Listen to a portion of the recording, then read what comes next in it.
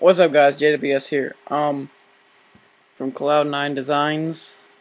Um, yeah, as most of you guys don't know, I don't have Vegas. I don't have Movie Maker either. I edit with a Mac. That's right, a Mac, not Windows. No Vegas here. I have Final Cut Pro. That's my editing system. So I'm gonna give you a little introduction to this.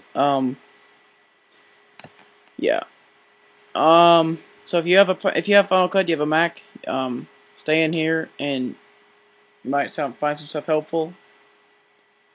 By the way, I'm doing this off the top of my head. I don't really know what I'm going to show you, but so if I kind of think for a second, I'm not an idiot. I'm just thinking about what I need to do.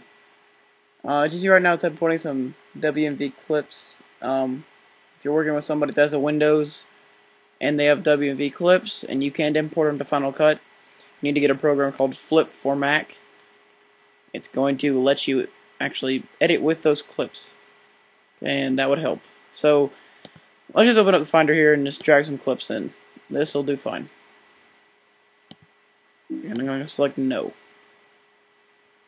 Alright, I'm at the end of the clip. Okay, what I just did was double click on the timeline, the thing in the timeline, the video, and it's going to pop up in the Finder, and this is where I can add effects to the video, filters, and these are all the effects you can add. Alright. This is the viewer where you can watch it over, and first thing you need to do or realize is, whoa, on a Mac you cannot watch the video when you drag it in or add an effect to it immediately. It says unrendered.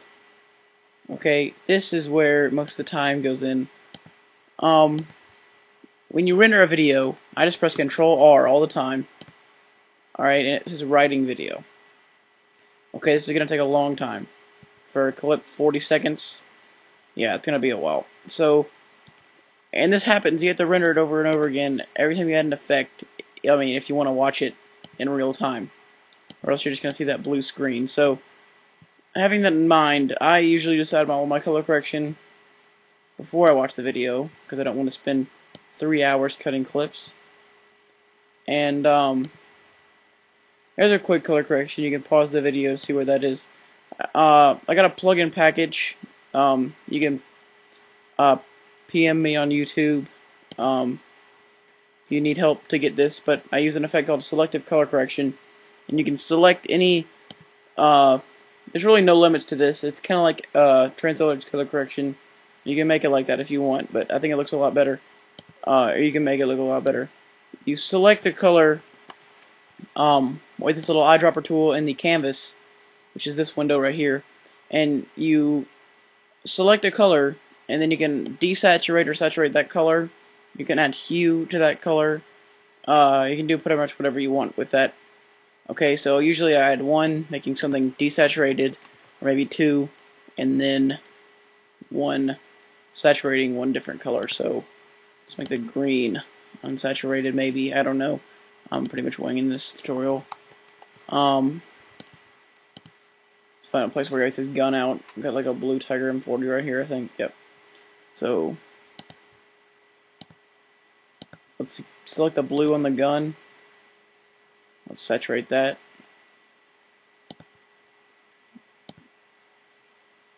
Right there, it'll be better. Yep. So as I'm fooling around with this, it's a big thing for editing. I've got about 50 seconds left, so I'm just gonna add this in. Pretty much all of editing is, like, I don't think I'm that great of an editor. Alright, I mean, it's all about, I think it's all about your song, okay? And finding the right effects for the sound of that song, if that makes any sense whatsoever. But, if you know what I mean, my first tutorial, guys, I'm gonna make some more, and this is a little introduction, and I'm gonna get into some more in-depth stuff in my next one. So, peace. Yeah, check out my channel for more videos. See ya.